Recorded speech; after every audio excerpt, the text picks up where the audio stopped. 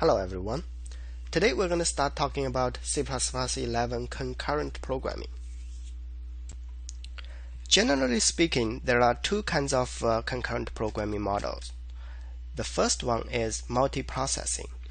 For multiprocessing, each process has only one thread running, and all the processes communicate to each other through the regular inter-process communication channels, such as files, pipes, message queues, etc.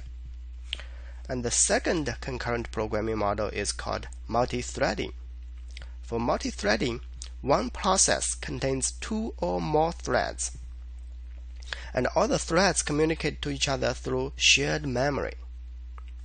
So what are the advantage and disadvantage of these two models? First, let's talk about the advantages of the multithreading. A thread is faster to start. It is usually slow and complicated to start a process because the operating system needs to devote a bunch of internal resources to manage the process. A thread is considered as a lightweight process. And secondly, a thread takes lower overhead in running. A process has more overhead. One example of that is the operating system needs to provide a lot of protection so that one process will not accidentally step onto another process. Another thing is communicating through shared memory is a lot faster than communicating through inter-process communication channels. So in summary, multithreading provides better performance than multiprocessing. The downside of multithreading is it is difficult to implement. There are a bunch of threading specific issues that needs to be carefully handled, as you will see in later videos. And another thing is a multithreading program cannot be run on a distributed system. A multiprocessing program can be easily distributed to multiple computers and run concurrently. For that reason, some people argue that even for multithreading, the threads should not communicate through shared memory.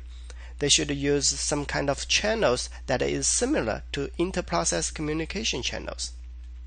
That way, your program can be easily converted to a multiprocessing program and run on a distributed system when it is necessary. But also, the programming becomes much easier. There are a lot less subtle problem needs to be handled. In practice, it is more likely that you will see a mixture of both models. Within the same program, some processes are single-threaded and some processes are multi-threaded. In this class, we'll mainly talk about multi-threading because that's what the C++ standard library provides. Okay, let me start with a simple hello world program. I have a function1, which prints out beauty is only skin deep. And in the main function, I call function1. So if I run this program, it prints out beauty is only skin deep. However, this is not a multi-threading program. There's only one thread running. Now I want to use multi-threading.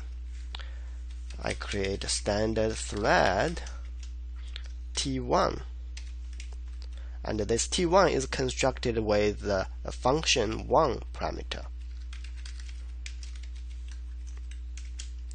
So at this point, T1 starts running,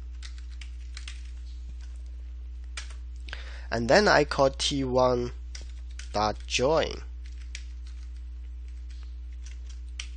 What this means is the main thread waits for T1 to finish. So let's run the program again. It still prints out the same message, beauty is only skin deep, but now this message is printed out by the child thread T1. So now we have two threads running, the main thread and a child thread T1. Now suppose T1 is a long-running thread, and my main thread doesn't want to wait for T1 to finish because it has its own business to take care. So instead of calling T1 T1.join, I'm going to call T1.detach. By doing that, I have severed the connection between the main thread and T1.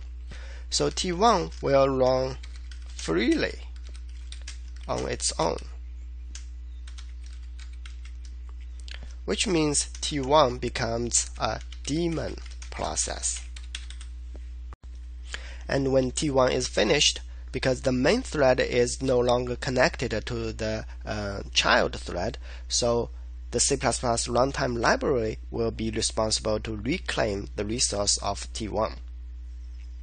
Some daemon process will continue running until the system shut down. Now let's run the program. Now what happened? There's nothing being printed out.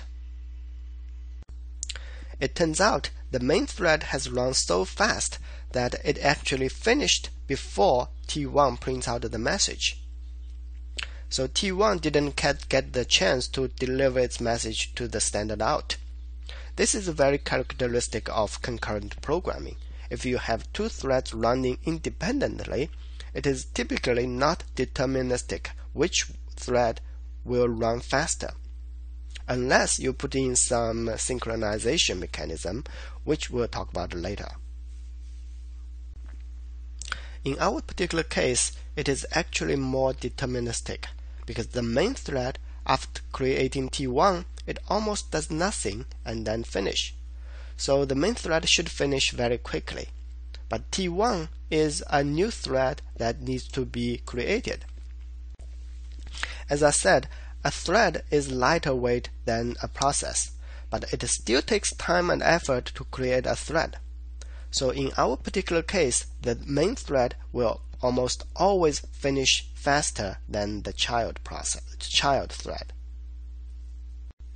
So the important thing you need to remember is, if two threads are sharing certain resource, in this case the standard C out, then the thread that owns that resource, in this case the main thread, should live as long as the other thread is accessing that resource. Another thing is, you can join or detach a thread only once. So for example, now I have detached my child thread T1, and sometime later I start to miss my child and I want to join with my child again. You cannot treat your child like that. Once detached, forever detached. So this will crash your program.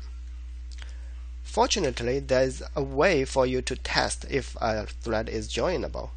So if I can do T1 is joinable, and if it is joinable, I call the function join. And in this particular case, I'm still not able to rejoin with my child thread, but at least my program will not crash. That's all for today. Next time we'll dive more into threading techniques. Feel free to subscribe to my channel and check out the other videos I have. Bye bye.